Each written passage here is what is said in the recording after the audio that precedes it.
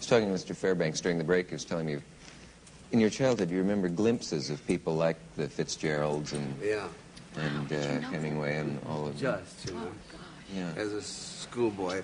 Well, as I say, having been not brought up, but dragged up in different parts of the world, you, somehow or other you find that you have met an awful lot of different kinds of people in different places. And I remember Fitzgerald when I was a schoolboy in Paris. I'd gone to school in Paris for a bit, and Hemingway and Bromfield, but I was very young. I was just aware that they were famous authors, and I remember seeing them in an older crowd around, and I was just a respectful schoolboy, goggle-eyed, looking for an autograph. And then at different times, so happened one of my godmothers was a niece of J.M. Barrie, who wrote Peter Pan, and the thrill of meeting the man who wrote Peter Pan. A lot of things like that at various times, you know. You must wish at times you could remember everything they said. If you had thought, if I had just been a little older and had maybe kept a diary of some of these meetings, because you had all the... Of course, I'm the kind of fellow to tell a story. If they didn't say anything, I'll invent it. It's like any kind of reminiscence, you know. I keep getting better and better, and I'll... Would you invent something for Janis about Fitzgerald? Yes, I will. Are you glad that, in any sense, that the glamour of Hollywood is passing some? Do you think it's healthier? There isn't... Although Raquel is fresh from this almost old-fashioned... I was just going to say, I wonder if this is not a very accurate thing to say in the presence of Raquel, because it shows that it still does exist. Yeah. Anything you feel. Obviously, it doesn't. No, I think it's just another phase, a difference in the way that people are either developed or exploited, advertised, and promoted. In the older days, the companies had their contract stars, and it was part of the machinery of the company to promote their particular product, and the stars were one of the products. Nowadays, with so many independent productions, the stars tend to be largely promoted by themselves, by their own force of personality, and less stimulated artificially.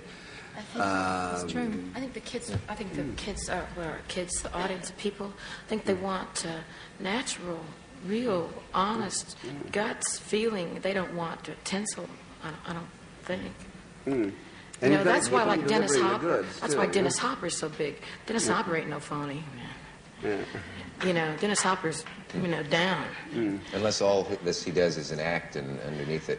I don't know. I've read some of the things he said, and he's been there. It'd be hard to do that act.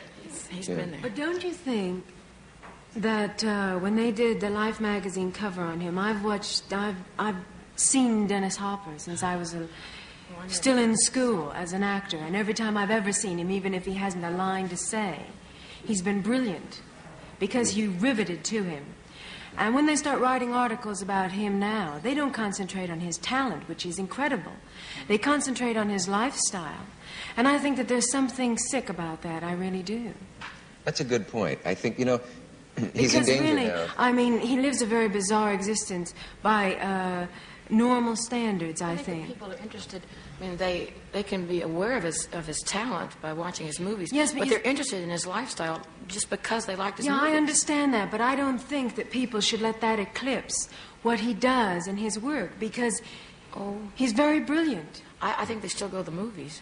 Oh, yes, I know that. He delivers the goods. I think don't just buy life oh, yes, whatever it takes. Things that are exciting to yes, read that's true, but don't necessarily mean I still the feel that it's wrong. I still feel that he's got more to offer than just his lifestyle. There's something to that. That happened to Orson Welles, in a sense. He became the event more than his work, and he used to complain at some point. I remember he did. He said, maybe he said that when he was here that night, that when they review his films, they spend the first few paragraphs talking about the phenomenon of Orson Welles.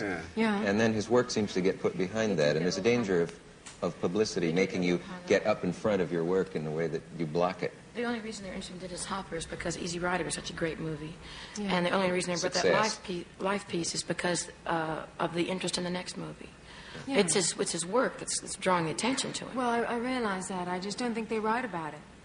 Well, nobody's seen the movie yet. No.